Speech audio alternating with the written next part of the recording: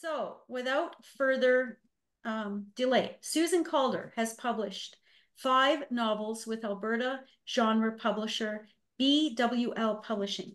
4 are part of her Paula Savard mystery series set in contemporary Calgary. The 5th is a standalone psychological suspense novel. She is currently working on a historical murder mystery set in 1918 Calgary. Susan is a co-chair for Boucheron World Mystery Convention, which will take place in Calgary in October 2026. So please mute yourselves and give a warm welcome to Susan Calder. Okay.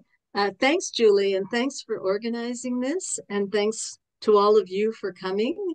I see a couple of relatives here and friends from Ontario, one from Montreal, who couldn't come to the book launch. So I thought this would be a great chance to give them an opportunity to hear me read a little from this book.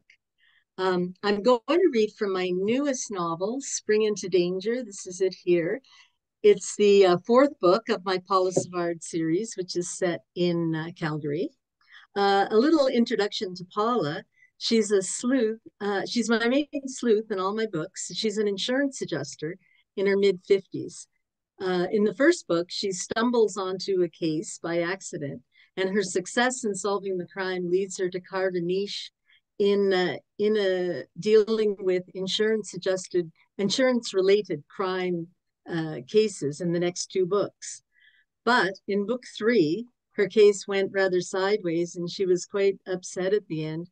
And she's vowed not to get involved in any more dangerous cases, which set up a problem for me when I started book 1, because she didn't want to leap into the case as she did before. But I had to seduce her into solving the crime by presenting it initially as a rather routine insurance case. So Spring into Danger begins in April 2020 at the start of the COVID-19 pandemic. I started writing the story about a year and a half later, but I wanted to write about that earlier time in the pandemic because enough distance had passed that I wanted to process that experience of when the pandemic was new and frightening to us all. So Paula works in a historic building on Inglewood's 9th Avenue in Calgary. And at the start, she's alone in the building working.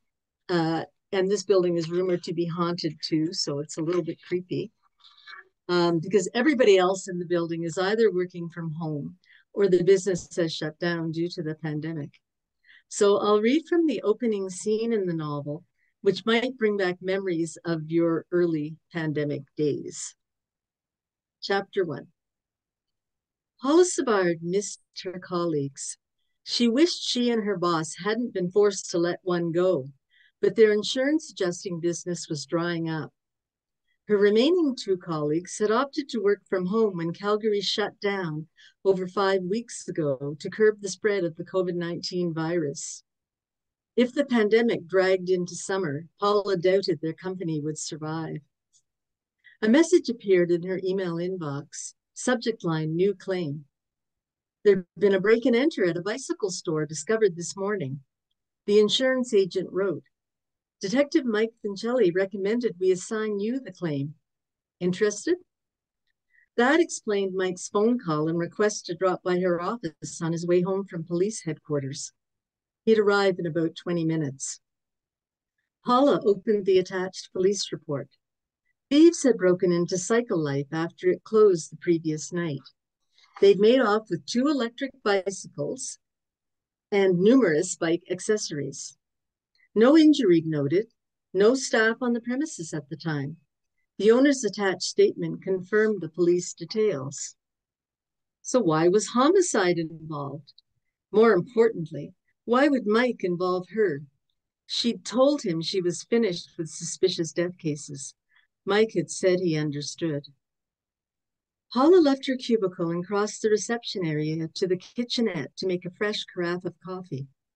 Even though she'd washed her hands when she arrived at work and hadn't come close to another human since then, Paula gave her fingers and palms a thorough scrub, humming Happy Birthday twice, which her mother had nagged her to do when she was a child. Happy birthday to you. Paula's 56th birthday was next Tuesday, And she was supposed to be in Germany with her partner, staying in a castle hotel and touring fairy tale-esque German towns. She'd also planned to spend 2 weeks in Hamburg, where Sam had moved for work, to see if she would like living there part of the year. He started his new job with a European architecture firm weeks before the virus shut down the world. Now they were stuck, an ocean and two half-continents apart. Paula dried her hands and then exchanged the towel for a clean one for Mike. The ever-changing health protocols bugged her sometimes. According to the current rules, they shouldn't be meeting inside since Mike wasn't in her household bubble. Less than 2 months ago, she hadn't known what that term meant. She set the coffee machine to brew. As she passed the reception desk on her way back to her cubicle, she heard the entrance doorbell ring. Mike's voice came through the intercom, his words garbled by static. She buzzed him in and went to the outer hallway to greet him. Footsteps sounded on the lower staircase. This was Mike's first visit to her company's office in Inglewood. Mike's head appeared above the staircase railing. He reached the landing, passed the doors of the real estate and optometry offices, and stopped more than the requisite 2 meters from her. 36 years old and 6'4", Mike was dressed in a blue suit, his detective clothes. Paula hadn't seen him since February, when they were unaware of the COVID-19's impact. Now his dark hair grew shaggily over his ears, thanks to the barbershop closures. "How do you like your new location?" Mike asked.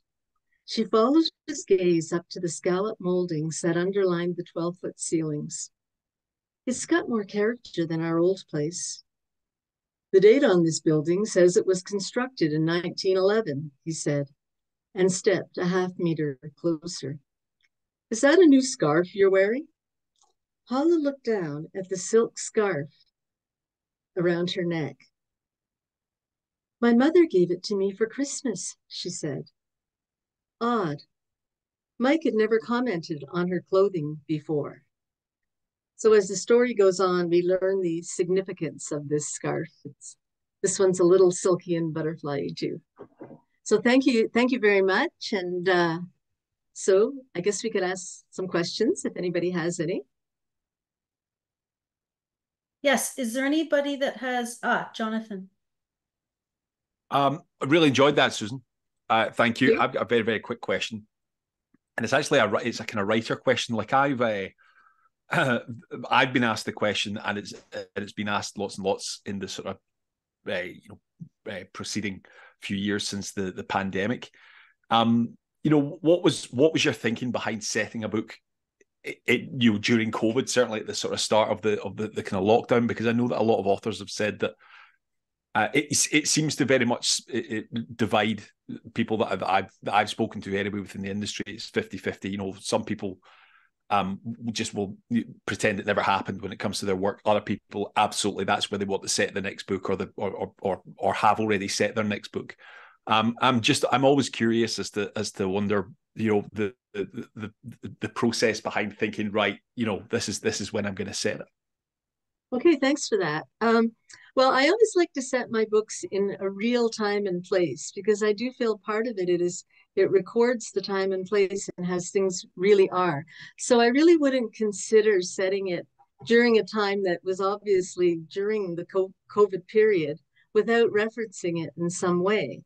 And a problem I had is, so I couldn't really set it in the future after COVID, because I really didn't know how the world would be after COVID. I used to think the world's not going to change all that much significantly for my kind of stories, but that hasn't really been so in COVID.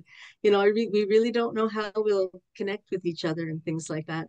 So I wanted to set it in a time of COVID that was there. And as I mentioned earlier, I just felt like I wanted to process that beginning period and really feel what it was like, and intensely with the lockdown.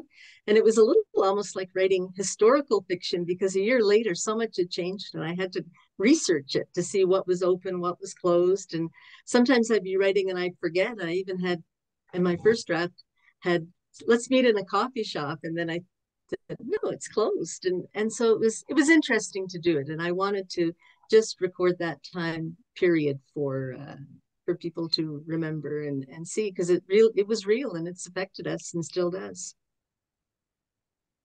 Great answer. We have a great question, great answer. We have another question from Bernice Pike. Susan, are you done with Paula, or is there a chance of another Paula story? Yes, thank you, Bernice, for asking that. I don't know. As I said, I'm writing a historical novel now, so it's not going to be my next novel. And I'd like to continue with Paula, but I feel like I'd more like to try some other things too. So I really don't know if she'll be back again, but I don't want to say no for sure. So that's not a very conclusive answer. Yeah. I'm being evasive. I feel maybe when I'm young, if I was younger, I'd like to write more and more Paula books, but now that I'm a little bit older, I might like to try some other things. Okay, any other questions for Susan? All right, if something comes up, we can ask at the end. So our second reader is Tony Thomson. Tony was born and lived most of his life in Nova Scotia. He retired from 34 years of teaching sociology and criminology at Acadia University. Among other topics, he researched small town and rural policing in the Annapolis Valley. This work included in-person observations, interviews, and at times participation. After decades of writing academic nonfiction, in 2022, he published his first novel titled About Face, a mystery set in the Annapolis Valley. Last April, he and his wife, Heather Frenette, moved to Medicine Hat. So let's welcome Tony.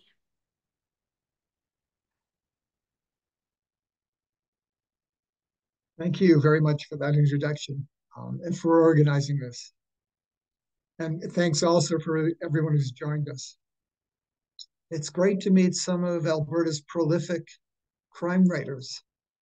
One novel doesn't add up to much yet, I guess. Up to now, it's been entertaining. So we'll see, see how I do. For someone who talks for a living, I do find it a bit intimidating. Writing a novel was a remarkable experience for me. So I want to give a little context to the book and offer some partial disclosure. As Julie said, it's About Face. It's set in Nova Scotia. In 1999, in fact, which probably is pre-COVID.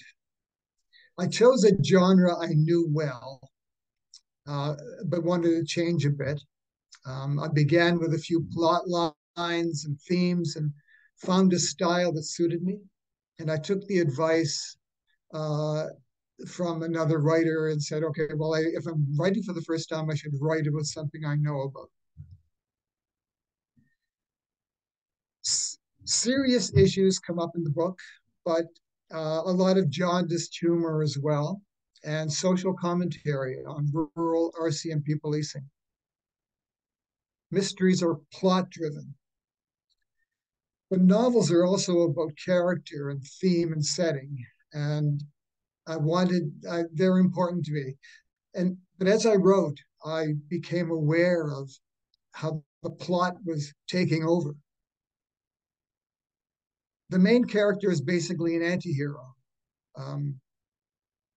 No one is supposed to emerge from the book unscathed. The plot builds to an action climax, but it ends unexpectedly. Some loose threads are not fully sewn. So the reading I've chosen begins the second chapter. Early reading protects the identity of the presumed guilty. Ian Wallace, the main character, has just finished an eventful morning on highway patrol with a constable, an RCMP constable. And he's returning to the college where he works for lunch. Chapter 2, Good Fare. Entering through the back door of the Arts Administration building, I resumed the less remarkable part of my split life. I was usually happy to go into the college, even more now I lived alone. But this abrupt change of roles always left some lingering tightness in my core. Andy hadn't stopped all morning for a break at Tim's, and there wasn't time to make the noon-hour basketball scrimmage. So I entrusted my lunch and health to the grab and gag cafeteria, officially the grab and go. I couldn't tell how many hours the pizza had been sweating under the warming lamp. I hoped long enough to confess its worst microbial sins to my olfactory police. I elected a mushroom and dried tomato veggie slice. Self-smell and served, with a small dark roast to smooth its way down. Looking for a comfortable space away from the gaggling students, I spotted Robert Teasdale signaling discreetly from a quiet corner table. Should I pretend not to notice? Would he feign not to be offended? Feeling ensnared, I waved in his direction through the leg and sneaker obstacle course. With a straggly white goatee, pale skin, a head of tightly curled silver hair, and light-colored eyes, everything above Robert's neck practically disappeared when he stood in front of a white background. His gray shirt showcased his crimson tie emblazoned with miniature college crests, trying to be natty as usual. Of all the faculty in the department, only Robert had voted against hiring me. Not that I was supposed to know, but that kind of information permeates the college like the dust from the chalkboard we still used. Robert thought they should have brought in another American, or someone who knew how to dress properly. Even so, my feelings about Robert aren't under the bridge.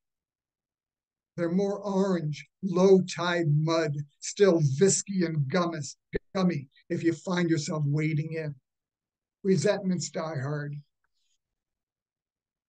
Hey, Ian, Robert greeted me with what he hoped would be taken as a friendly come and sit. Anything new? Vague generalities were all I owed him. I just finished a stint on highway patrol. Not much happened, I added in hopeful discouragement. My answer nudged his thinking only slightly to a follow-up I'd hoped not to hear. You still doing that police thing? I thought you'd finished that ages ago. Have you published anything yet? Robert was on the tenure and promotion committee, where he played the hard-nosed cop, one of those who kisses up and kicks down. His question had a disparaging sneer I had to answer. I use what I learned from my research all the time in my teaching. Stories add meat to the bones. While I was delivering this takeaway, Robert's gaze had flitted to a group of women crowded around a nearby table. According to the scuttlebutt, women students complained about his attentiveness to more than their grades.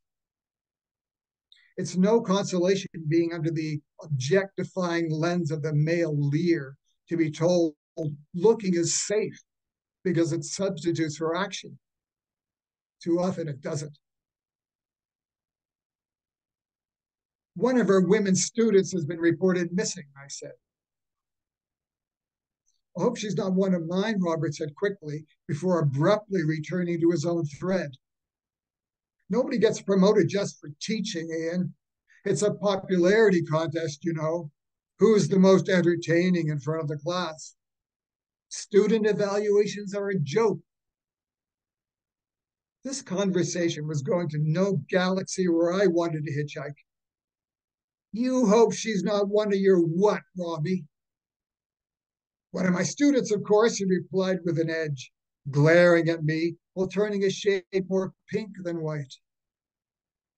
He began stacking his disposable dishes, and abruptly pushed back his chair.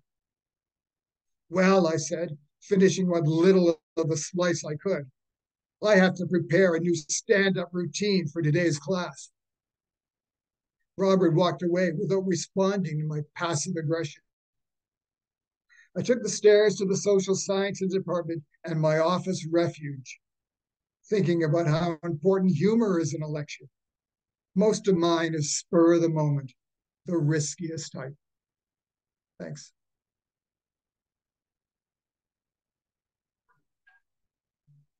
Good for me. Thank you, Tony. Sorry, I had to find my unmute button. Does anybody have any questions for Tony?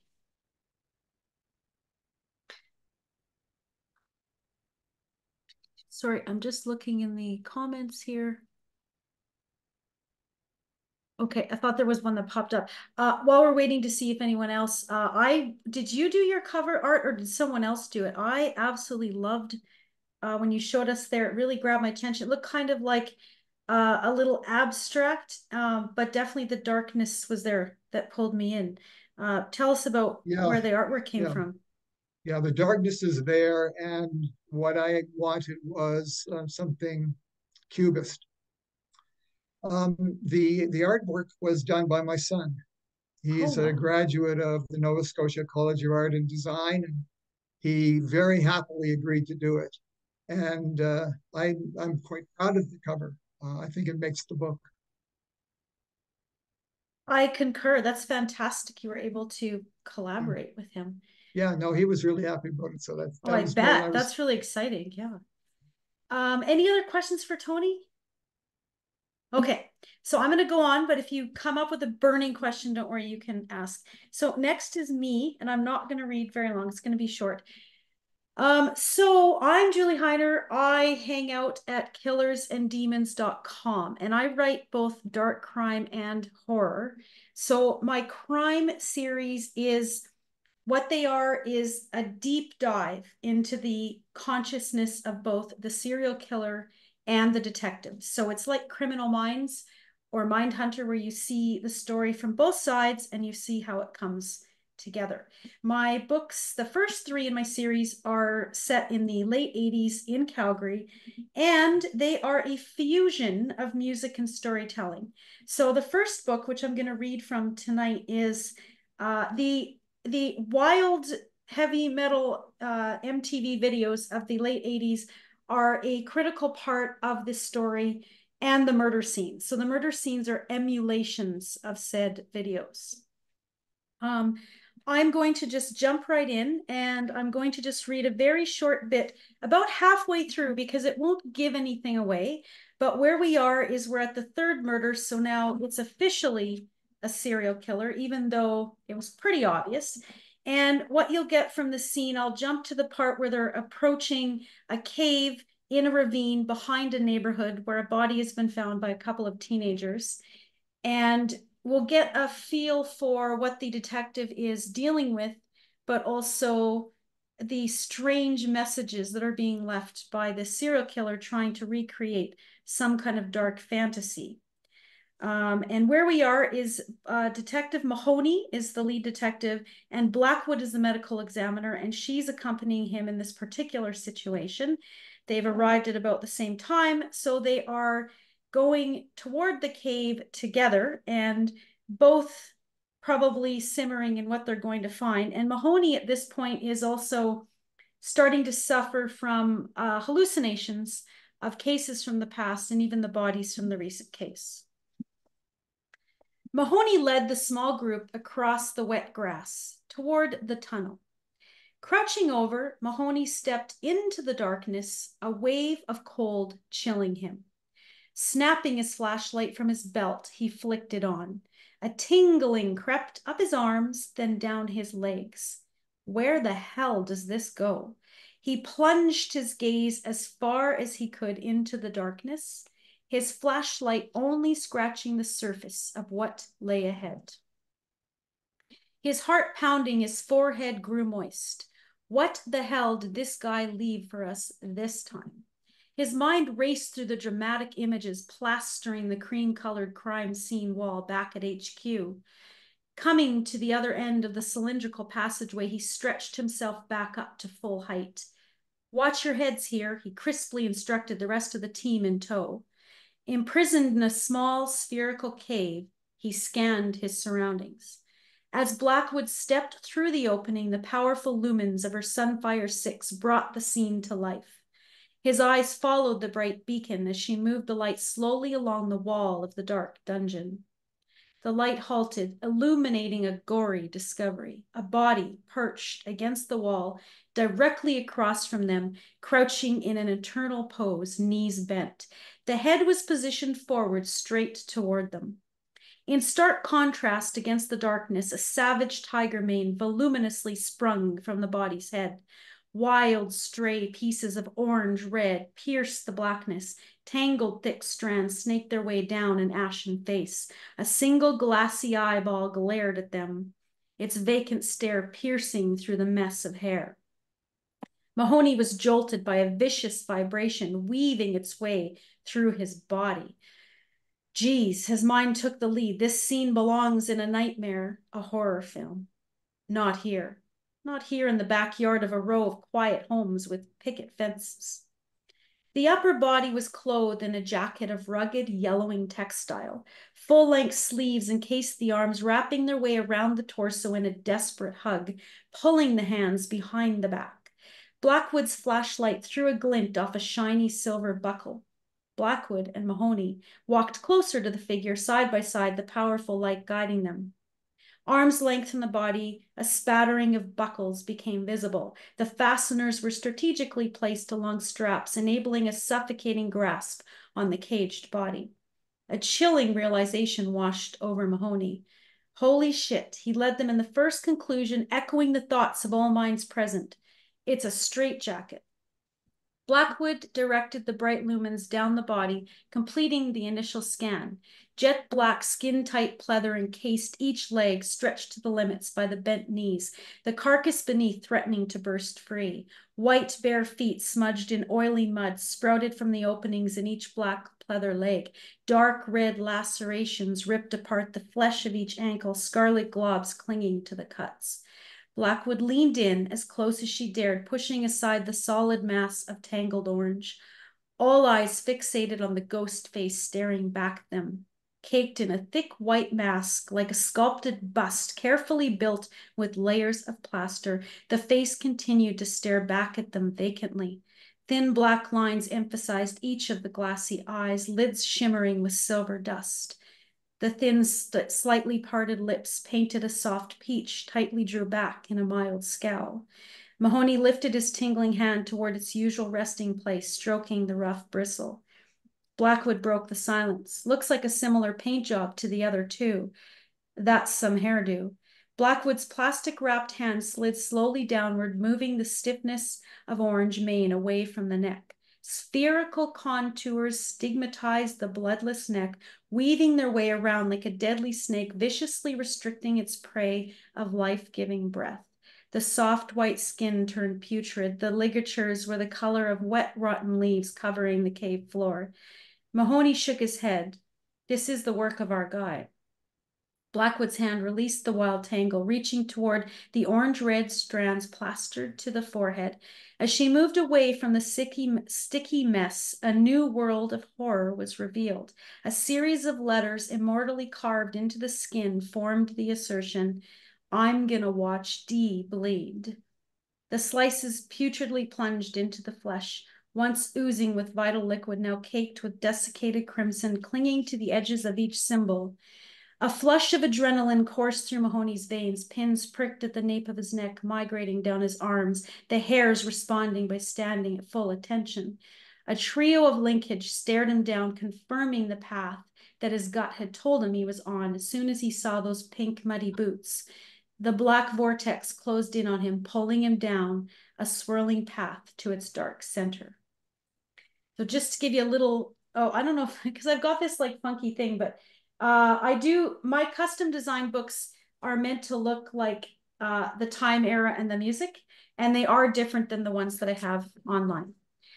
So does anybody have any questions about my gory scene or anything else? Jonathan?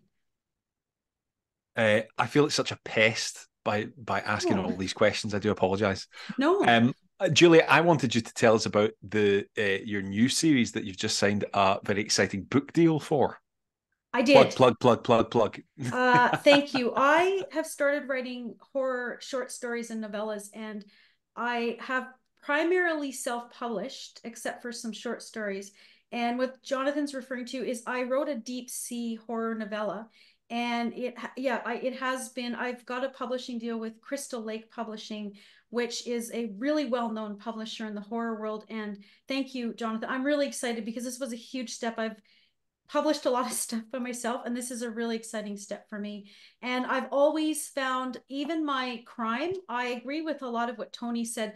It's about characters and setting and emotion and feelings, and horror to me is emotion. And the deep sea is terrifying. And so it is a very character-driven book. It's set in San Diego, and it's in the mid-'80s, and there's something in the ocean, and it's not a shark.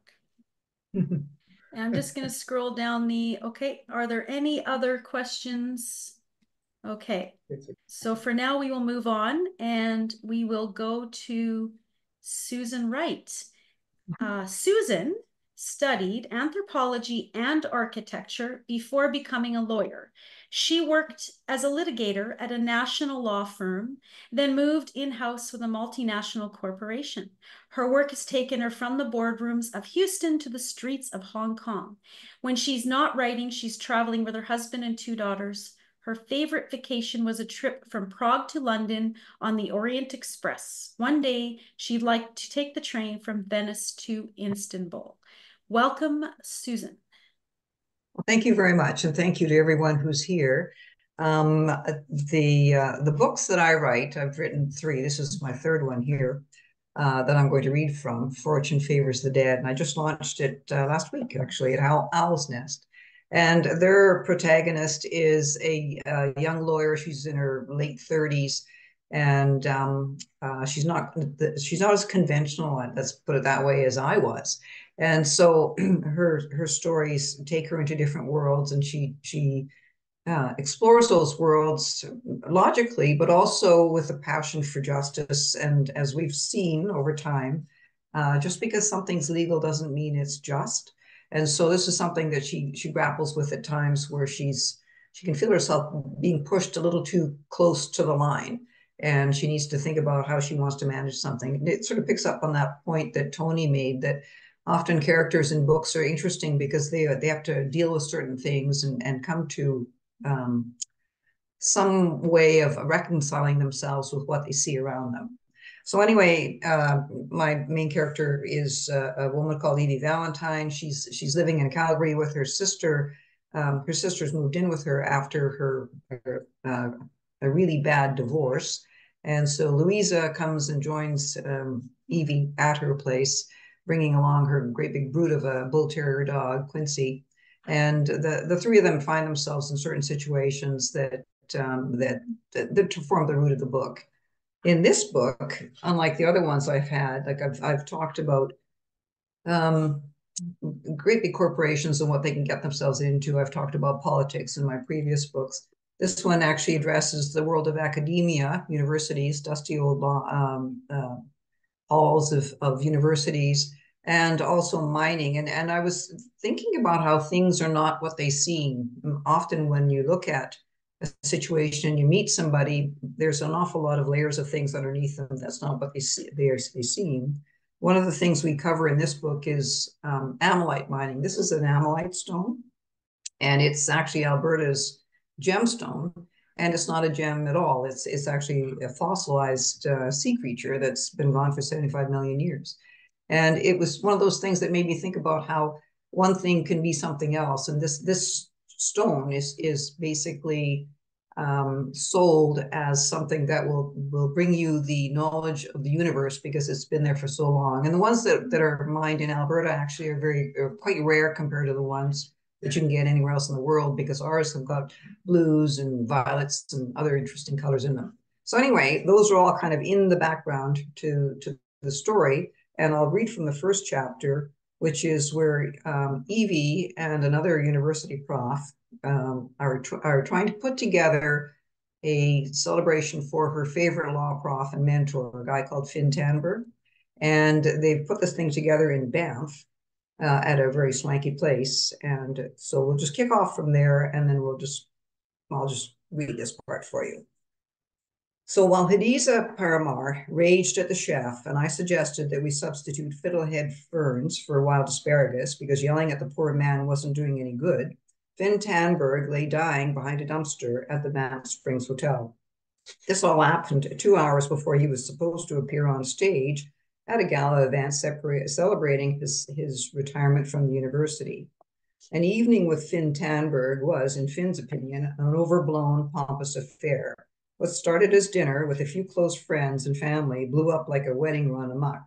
Now it was a formal banquet with 120 academics, environmental activists, students, and former students coming to Banff to honor my former law prof and mentor.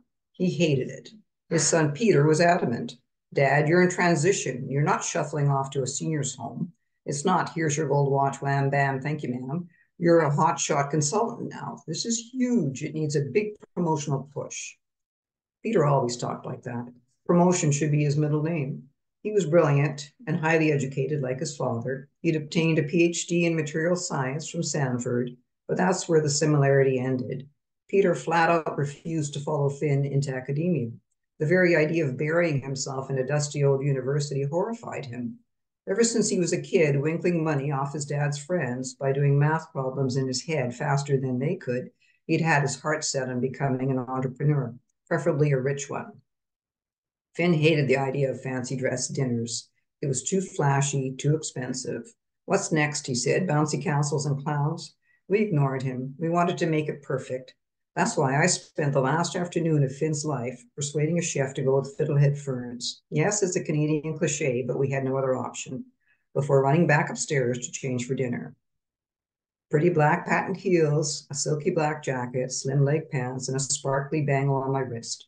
I twirled around in front of the mirror. You look like a nun, the voice was in my head.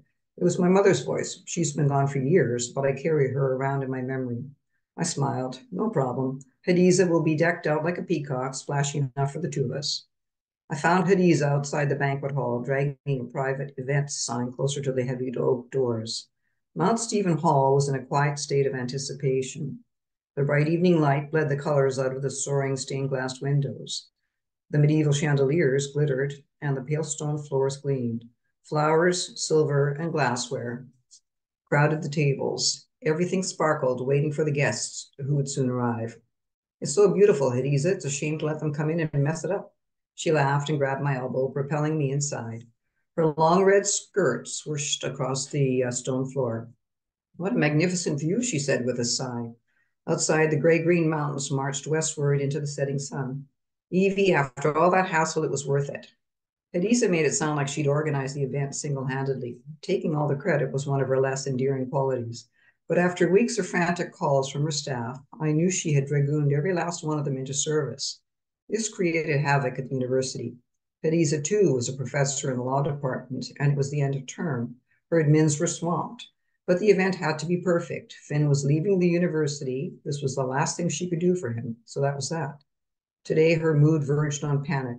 All her staff were back in Calgary, leaving just the two of us to cope with the inevitable last-minute snags, like the TV monitor that had inexplicably gone missing. But just how do you expect me to tell Finn's story without a monitor? She barked at the beleaguered hotel staffer, who scuttled off to find one. Finn hated being the center of attention. For all I knew, he'd stolen it himself. Finally, everything was in place. We helped ourselves to a bottle of wine from the bar and ambled over to our table in front of the podium, our heels clicking softly on the pale stone floor. All we had to do was wait for the guest of honor to arrive. And of course, the guest of honor never does show up, as we know from the very beginning. Poor man's dying behind a dumpster at the Banff Springs Hotel. So anyway, that's it for now. So thank you. Thank you, Susan. Are there any questions for Susan? I'll try my best to see any in the messages here too. Okay, none so far. All right, so we will come back to more questions at the end, and we'll move to PD Workman. PD Workman is a USA Today best-selling author, winner of several awards from Library Services for Youth in Custody and the In Detail magazine's Crowned Heart Award, and has published over 100 mystery, suspense, thriller, and young adult books. Workman loves writing about the underdog. She has been praised for her realistic details, deep characterization, and sensitive handling of the serious social issues that appear in all of her stories, from light, cozy mysteries through to darker, grittier young adult and mystery suspense books. You can find her at pdworkman.com and on most social media as PD Workman Author. So welcome, PD Workman. Thank you. All right, so I'm going to be reading from She Wore Mourning, which is the first book in my Zachary Goldman Private Investigator series. And book number 16 from that series is releasing this Friday. It also intertwines with the Kenzie Kirsch medical thriller series. There are 7 out in that series right now and 3 more coming out next year. So between the 2 of them, there will be 26 books. So if you like to binge read, I've got lots of books for you. All right. So this is just from the blurb.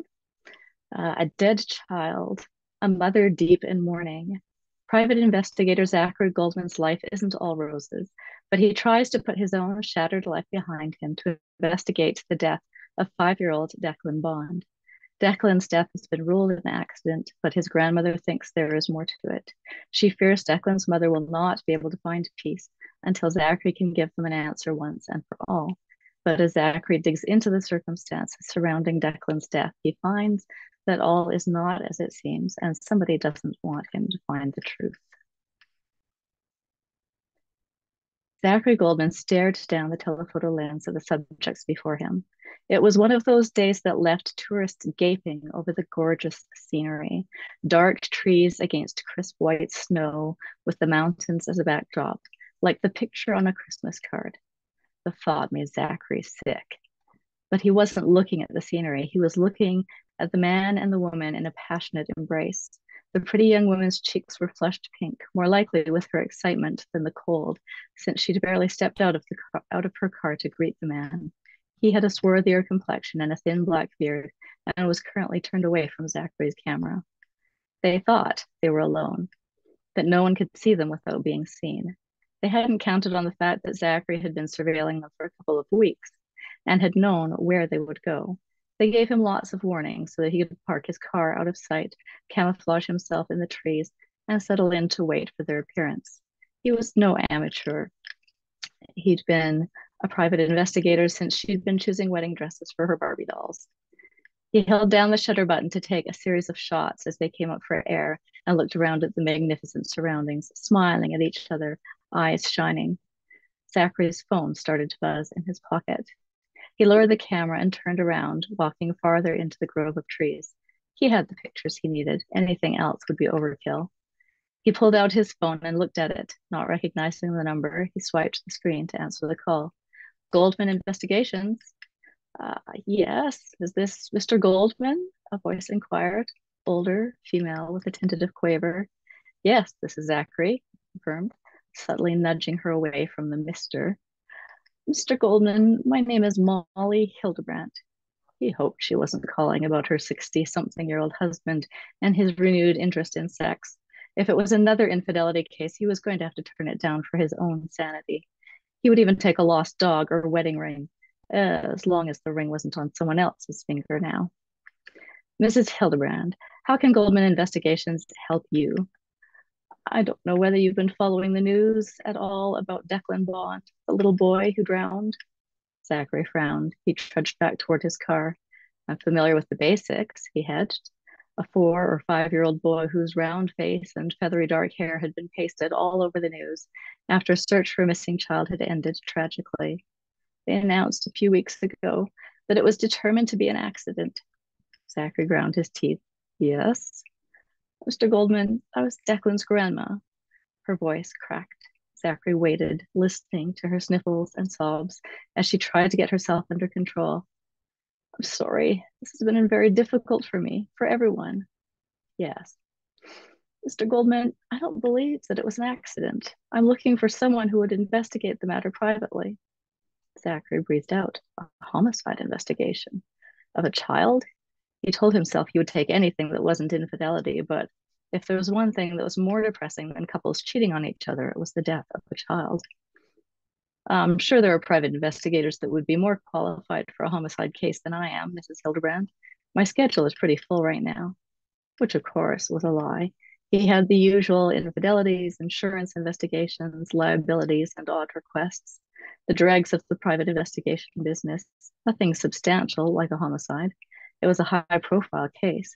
A lot of volunteers had shown up to help, expecting to find a child who had wandered out of his own yard, expecting to find him dirty and crying, not floating face down in a pond.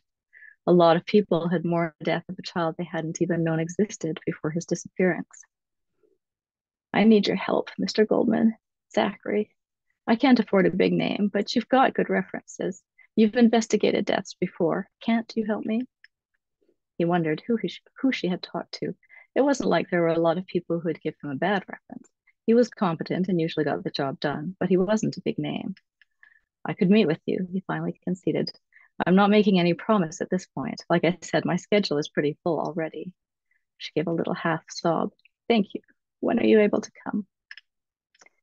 After he'd hung up, Zachary climbed into his car, putting his camera down on the floor in front of the passenger seat where it couldn't fall, and started the car. For a while, he sat there staring out the front windshield at the magical, sparkling Christmas card scene. Every year, he told himself it would be better. He would get over it and be able to move on and enjoy the holiday season like everyone else who cared about his crappy childhood experiences. People moved on. And when he'd married Bridget, he thought he was going to achieve it. They would have a fairy tale Christmas. They would have hot chocolate after skating at the public rink. They would wander down Main Street looking at lights and the creche in front of the church. They would open special, meaningful presents from each other. But they'd fought over Christmas. Maybe it was Zachary's fault. Maybe he had sabotaged it with his gloom. The season brought with it so much baggage. There'd been no skating rink, no hot chocolate, only hot tempers. No walks looking at the lights or the nativity. They'd practically thrown their gifts at each other, flounced off to their respective corners to lick their wounds and pout away the holiday.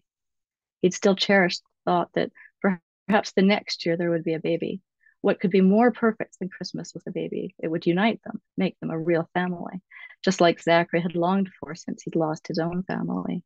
He and Bridget and a baby, maybe even twins, their own little family in their own little bubble. But despite a positive pregnancy test, things had gone horribly wrong.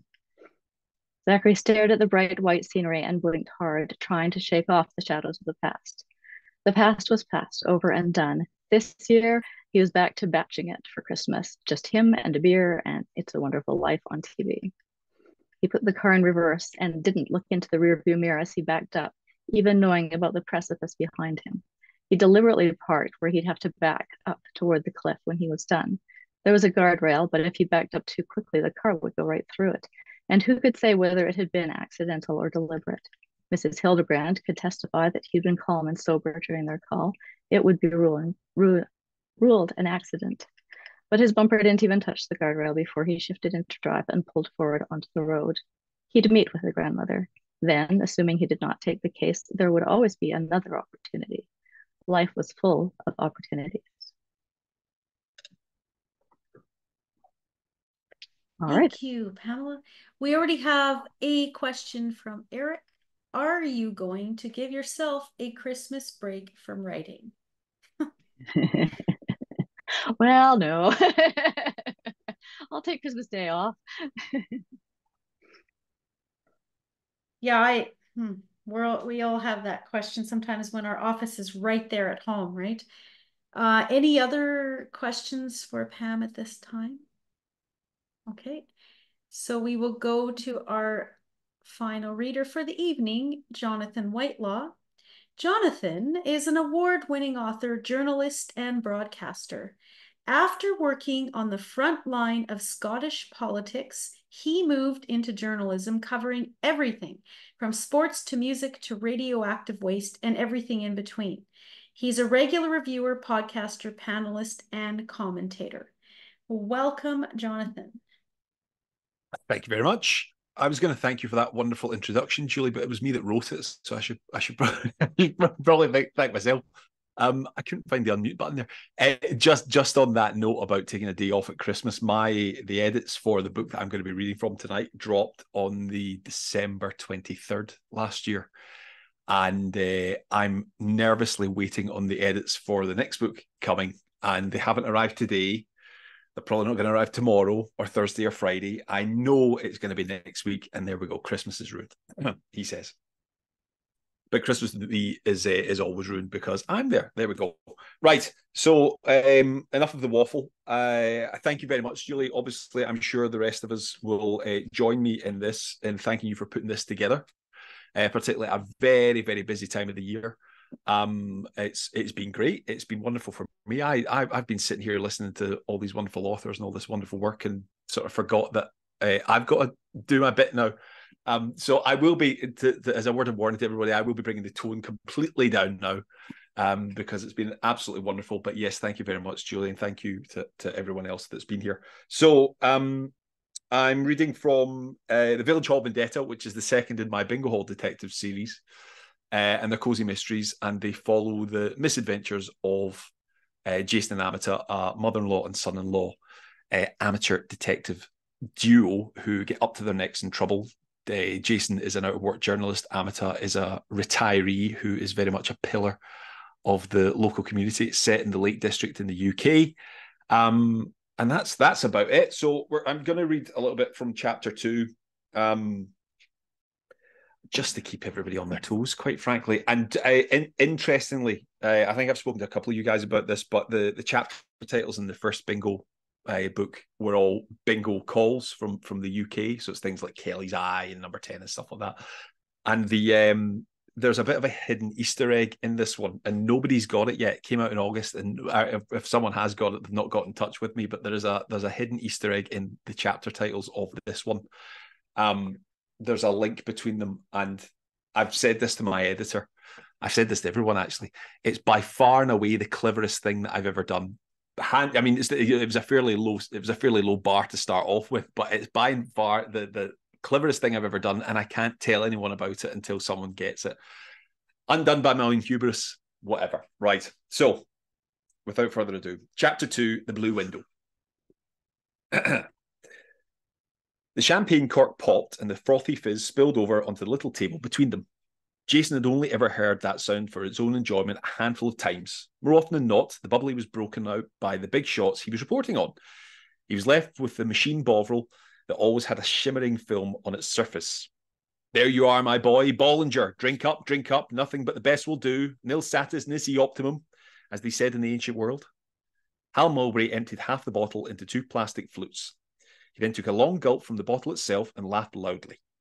He was the type of man who, when he laughed, everyone around knew it was happening.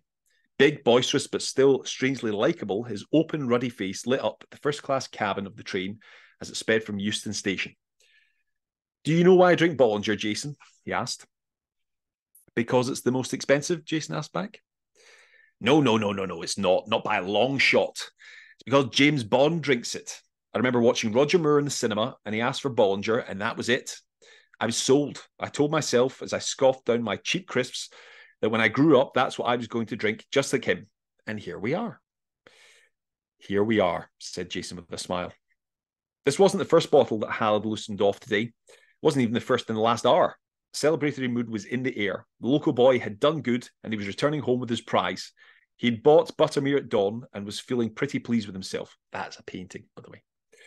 Jason, on the other hand, was trying to feel professional. He was, after all, still working, and no amount of expensive champagne and guffawing businessmen were going to distract him from doing his job. Unfortunately, Hal Mulberry was the type of man who made it very difficult to say no to. Over 6 feet tall, with a sparkly cheekiness and wicked good fun in his hazel eyes, he seemed to weave a sort of magic wherever he went. Jason liked him.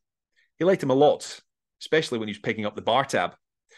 I've got her, Jason. I've got her, he said, loosening his top button and tugging at his polka dot tie. Do you know how long I've been waiting for this moment? Have you any idea? I'd need to check my notes, Hal, but you might have mentioned that it's been a dream for 40 years in the making.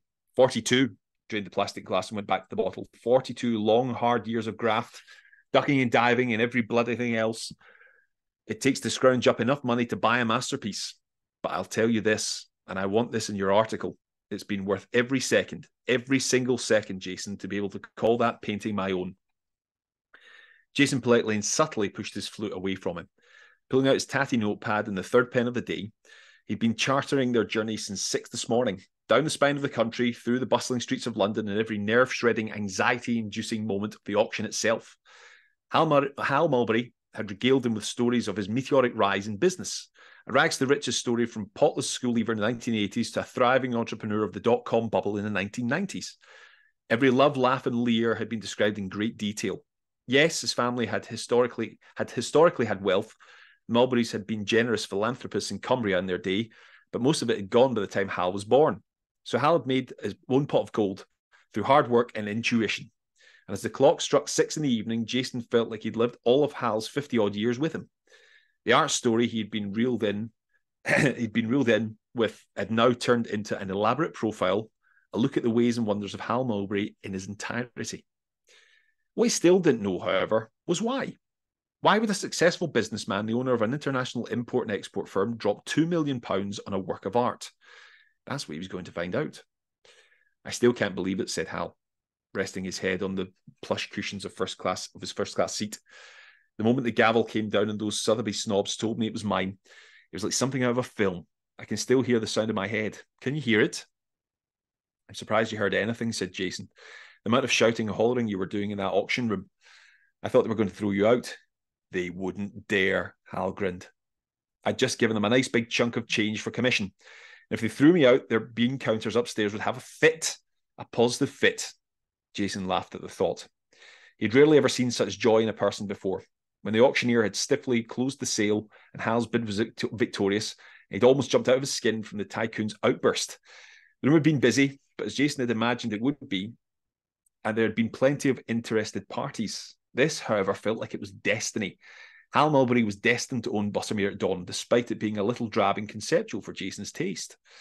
It all looked more like ink blots and smudges to him, as opposed to the Buttermere he knew. Even the sky, to his mind, should have been at least blue instead of the grey and charcoal sweeps of the paintbrush. Now they were winging their way back up to Cumbria and on one of the early evening trains. Painting would be waiting for them, specially couriered that very afternoon at no expense spared, Hal had boasted. Jason was glad not to be sat beside it. He didn't imagine Hal Mulberry carried his own luggage very often. That would have left him holding a very expensive cargo. If his nerves had been shredded by the auction, just holding the painting probably would have finished him off. Now, I'm going to stop there because it starts to get into rather gritty detail. And of course, it wouldn't be a mystery novel without a murder. And not everything that Hal Mulberry touches turns to gold. In fact, it turns rather bloody in the next couple of chapters where Mr. Mulberry meets a rather sticky end, premature sticky end, as it happens. But yes, it's available now. It's the new one's out in April, I think, in the UK. It's out in July here in Canada. I thoroughly enjoy writing the series. And it's always good fun to be able to sit down and write these, unless it's edits, unless it's Christmas time. Not that I'm complaining, of course. You'd be hard pressed to find me complaining about something like that. Have I mentioned that I got my edits last December 23rd and I'm expecting them next week, just before Christmas? I don't know if I've mentioned that. So I was going to ask you, the edits that you're waiting for are for the third book, then? They are. Yeah. So well, I mean, in fairness, it's been written since August, I think. I think I sent it to the publishers in August. But the thing is, I'm a journalist, or I was a journalist, as that rather well written intro, and it's spectacularly read intro, I should say, Julie. It was So I'm used to edits. I'm used to editing work, and I used to be an online journalist, so everything had to happen, like that. So I can turn them around 48 hours, something like that. So I'll stop for my turkey at Christmas lunch and then start back. I'm saying this like I know that they're going to arrive. I mean, they might not. I might get lucky. They might not arrive till the first week in January, and then it's a different kind of anxiety, because I sit and think, oh my God, it must be so dreadful that they've waited till after Christmas till I get the bad news. I don't know. So do you know that this is actually a real question then? Is it typical when you're working with a publisher like that you don't actually know when you're going to get them even though you know the launch date or the target launch date? Yeah, I mean, like this is my third book with HarperCollins, and I get on splendidly with the team, and it's the same editor that I've had for all the Bingo Hall books. So she knows me, she knows the writing, she knows the characters, she knows the setting. So I think there's probably a little bit of that. I mean, they always say that it'll be with you, in a month's time or 2 months' time or what have you. But the thing is, they've got lots of authors, they've got lots of books and things like that. Some editors will be able to turn it around very, very quickly, and particularly if you are, if you take longer to do the edits. It also depends on how much edits have to be done. I mean, I've had conversations with my editor before now, and she's very confidently said that it's nothing. It's not going to take anything massively structural to we're not going to have to change the ending. We're not going to have to move things about. We're not going to have to rewrite the first 5 chapters, what have you. It'll just be little things to, for want of a better expression, to polish the turd. Right. Yeah. Any other questions? I sort of dominated there because I wanted to ask, but any other questions for Jonathan? I do have a question for the group. Yes. I have a question for a group. Where are all the Christmas sweaters? Where are all the Christmas jumpers? I dug this one out. Sparkly. You're looking incredibly sparkly, yeah. Julie. I dug this one out especially for the occasion. This only comes out at Christmas. It's like eggnog. Yeah. I'm wearing Christmas socks. I have candy cane socks. That's fine. That's you get a pass then. You have Christmas earrings here, a little bow. All right, okay. And a reddish shirt. Very festive.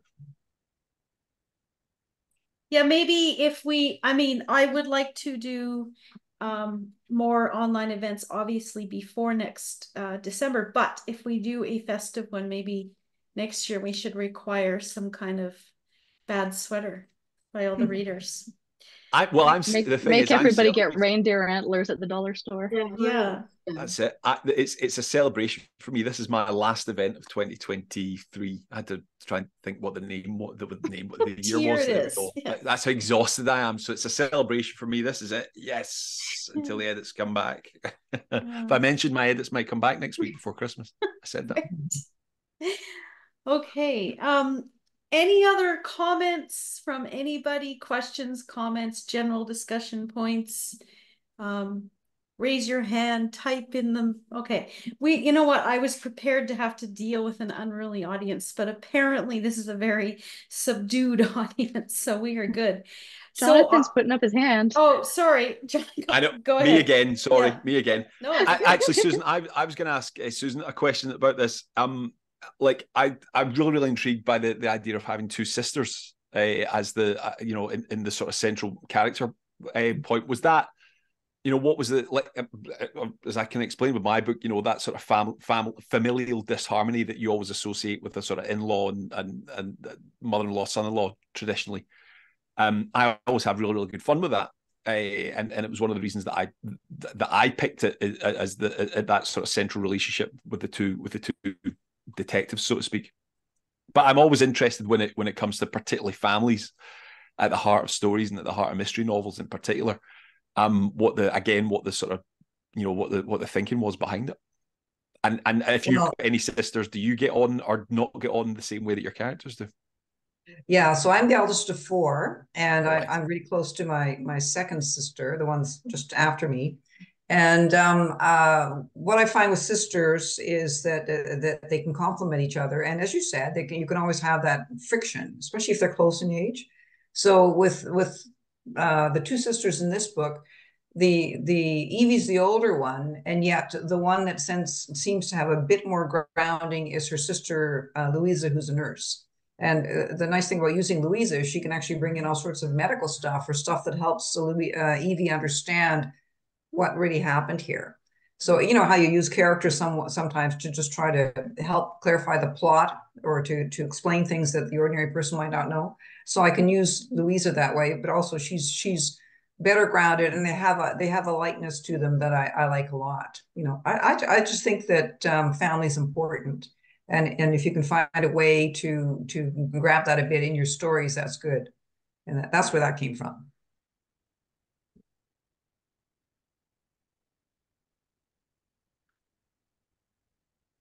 Actually, I want to ask the question back then to you, Jonathan. You were talking about the relationship with the father, the in-laws. Is that based on anything personal, or is that just your sense of how that relationship would work? The amount of times, Susan, I've been asked since these books came out last year, is it you and your mother-in-law that's at the centre of it? And do you know, if I was being completely honest, yes, in some respect. I think I said this at one of the panels that I've definitely got on a record saying it before. But the inspiration for this book came when I was over at my mother-in-law's, Northern Irish, and we were over at hers years ago for Easter. And we were sitting watching TV, and this old Irish pop star, whose name escapes me, came on. And I don't know where it came from, bolt of lightning out of the blue. I looked over to my mother-in-law, Margaret, and I said, what would happen if she was murdered and you and I had to catch the killer? Oh my goodness. And instantly my Margaret came back and said there would be two other murders, Jonathan, namely yours and mine, long before we got anywhere near catching who was actually responsible for killing the pop star.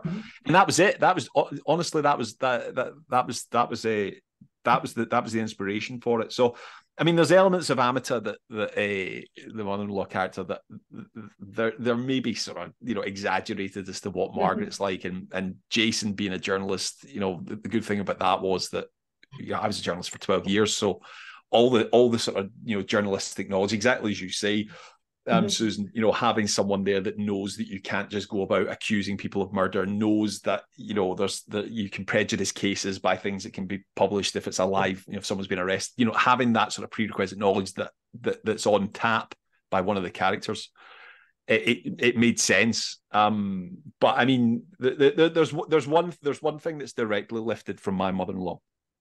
So in the Bingo books, Jason joshes his mother-in-law by nicknaming her the Sheriff of Penrith. Penrith's the town in Cumbria that they're from, and he uses it.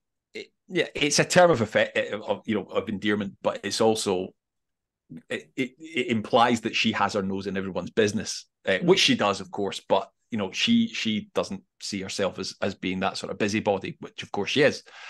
And my mother-in-law's nickname, where she, in the tiny little fishing village in Northern Ireland that she lives in, is the Sheriff of Mahary. It's called Mahary, the name of the town. And I thought that's perfect. That's absolutely perfect. So that's been taken.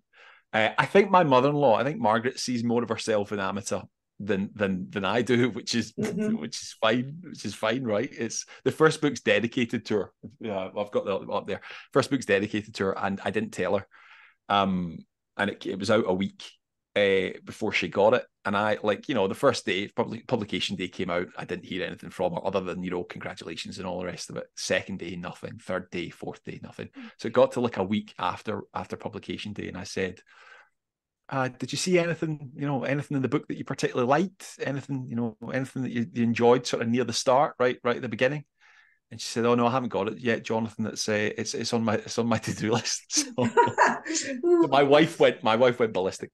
So she went out that day and she got it. And of course, I got this gushing phone call from her, thanking me very, very much for it being dedicated to me. And of course, in typical Northern Irish fashion, that sort of salt of the earth humor, she's thanked me, and in the same breath went, "Oh my God, Jonathan, what's your mother going to think when she sees that the book's dedicated to me and not to her?" So you can't win, right? You can't win. That's delightful. Okay. That is delightful. Question from Eric. In the spirit of Susan's retiring, Professor, do any of you think that you'd ever retire from writing? Anybody? I don't know how to do anything else. That's the sad part about it. I don't much want to do anything else. Again, that's the other sad part about it. It's a good question though. I haven't really thought about it. I don't know. I guess it's one of these. I'm sure the rest of the guys would echo this. It's like, you know, you've always got ideas for stuff.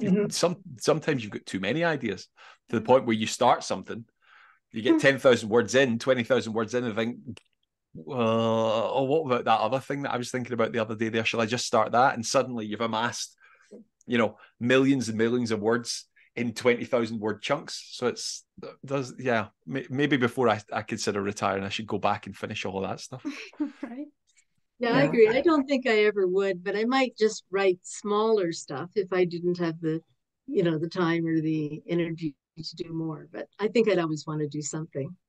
I'm always thinking up stories. I can't imagine retiring. And I was just thinking about PD, Pamela, and with how prolific you are, I can't imagine how you would stop, because I don't know how you find all the hours to get all those books written, but they're obviously really good books, and I don't know how you would be able to shut that off. Yeah, I worry about health issues when I get older or that kind of thing. I can see that if there was, Alzheimer's or that kind of thing, and I can't remember the beginning of the book, then that could cause issues. But So you but can I make hope that to into you keep can make that running. into Yeah, I hope to keep writing for a long time. Tony, you had your hand up. I think you're on mute though. Yeah,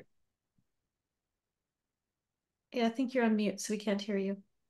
While he's figuring out his mute button, this is actually kind of a second career for me. So, no, I think I'll just write until I can't. And I'm with Jonathan. I have too many ideas. So this year was about get the ones done that were already started.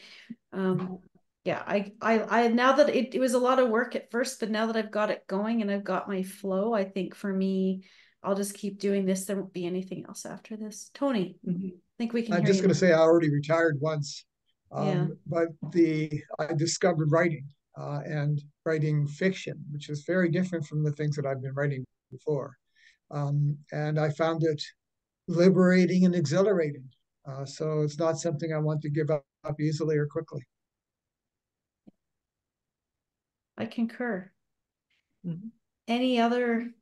These were good questions. Thank you, everybody. Any other questions, comments, complaints? I heard somebody might get some edits on December 23rd. I was just going to say that. Let's all pray for him that he doesn't. Well, I just want to say he does or that he doesn't. Well, I think he does. I mean, the thing is, He's it's torn. like, is it better to get them before Christmas, or is it better to not have them and still be worrying about them over Christmas, and then kick off the year on a downer? You see, there's either way, it's going to be a struggle. Okay, I'm just going to say thank you, everybody, for coming. This was really successful. We had some great readings tonight. We had some great questions and really good attendance. Definitely, I think this could be a very successful thing going forward, especially given our challenge with people being in some of the smaller places and can't come to the live events. So thank you, everybody.